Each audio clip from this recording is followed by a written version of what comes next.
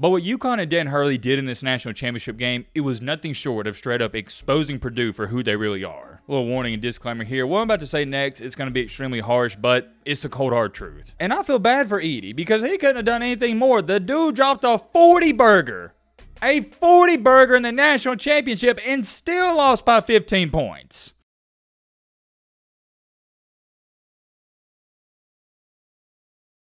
So UConn and Purdue just got done wrapping up about 45-50 minutes ago, give or take. And as soon as the game ended, I was like, all right, let's make a video on it. But I was like, wait a minute. Matter of fact, let me do this because I want to be sure about what I'm talking about here. I went back and I rewatched the entire game. Of course, I sped it up a little bit to crunch the 45-minute time frame, but I rewatched it. And the reason I did that is because I was looking for a couple different things and I just wanted to cross all my T's and dot all my I's for when I was going to speak on the game, which I'm currently doing right now. And originally, before I watched it for the second time, I had a couple plays singled out where I was going to show you guys and break it down play by play like we do with the college football games.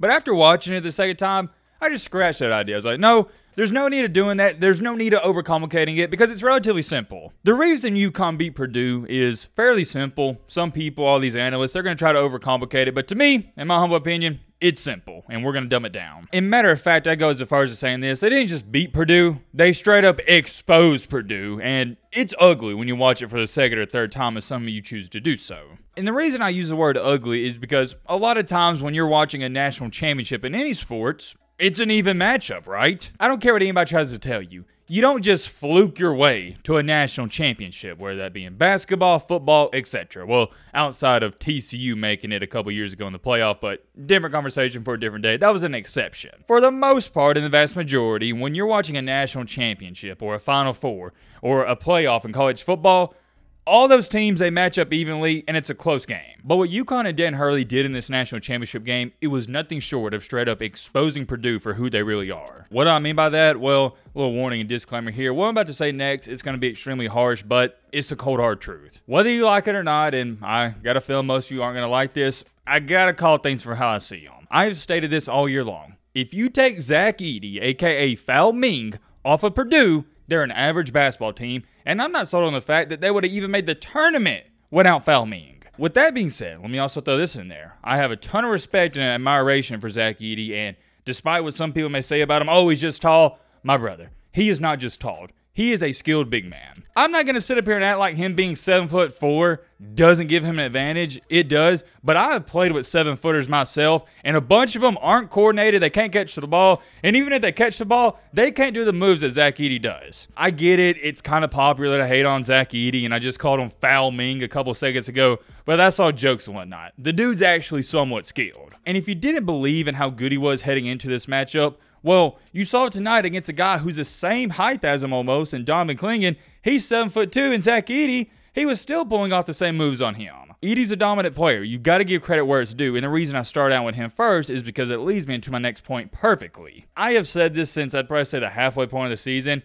Braden Smith and Fletcher Lawyer are below average guards. It's not even the fact that I don't think they're great. No, I don't even think they're good. I don't even think they're average. They're below average. Fletcher Lawyer and Braden Smith, they seem like good guys, and I'm sure they are.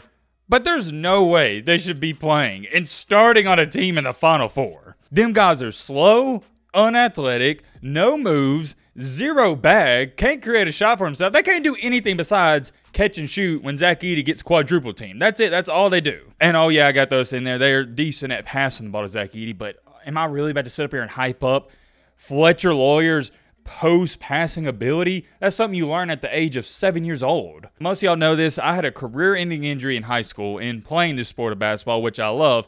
And I'm starting to believe, after I watch Purdue all throughout this tournament, that with my career-ending injury, I could have went out there and been just as efficient as Braden Smith and Fletcher Lawyer. Them guys can't play at a high level. They're simply not very good, and I have to throw this in there. That's not a personal jab at them. Like I said, I'm sure they're great guys, but we're talking about basketball here. It's not personal. It's as simple as this. You can't have guys who are going to be working at Liberty Mutual in a couple of years starting as your guards in the national championship. I'm not saying you got to have a Kyrie Irving or a Rob Dillingham out there, but you got to have some bucket getters. You got to have some dogs and future NBA players, or at least future G League players. And UConn has that. The three guards for UConn, Castle, Newton, and Spencer, They ate Lawyer and Braden Smith's lunch. Castle, 6 for 13, had 15 points. Newton, 6 for 13, had 20 points. And Spencer, 5 for 12, and had 11 points. But they all shot around 50% from the field. It was right below it, around 45. And what you see in this box score for UConn right here, it was the remedy of their season all year long.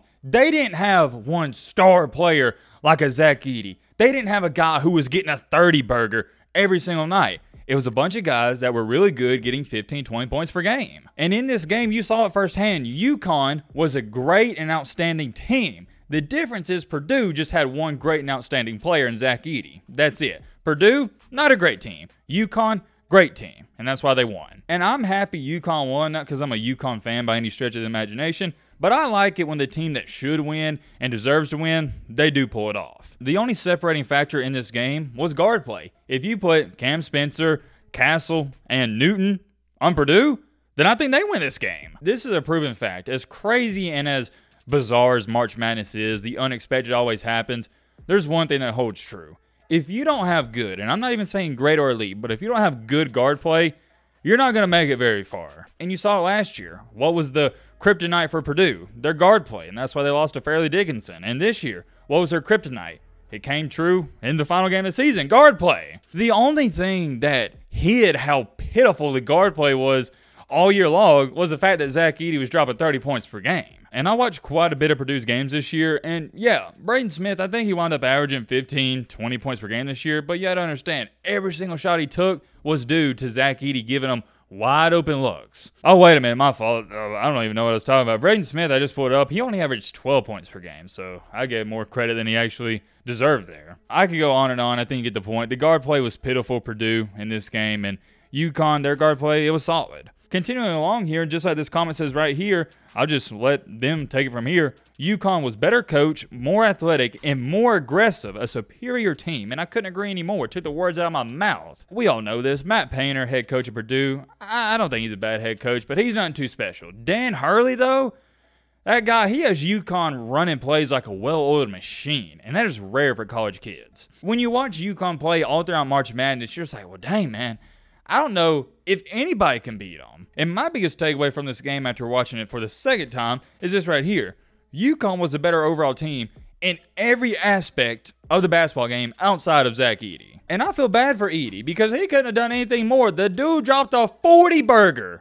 A 40 burger in the national championship and still lost by 15 points. If I was Zach Edey and this is just the type of teammate I was, I'd be going up to Fletcher Lawyer and Braden Smith like, dude, can y'all do anything? Can you help me out? Just a little bit. I'm not saying you got to carry us, but can you hit a couple of shots, man? Look, man, sometimes in this life, you're going to run up against opponents and people that are just simply better than you. Doesn't matter what you do, they're better. And that was the case here. Sure, Purdue had the best player in the nation, but UConn had the best team in the nation. I don't think anybody is going to argue that. I think we're in the same boat on that. And I think a good comparison with this is, now that I think about it, is Iowa with Caitlin Clark and them playing up against South Carolina.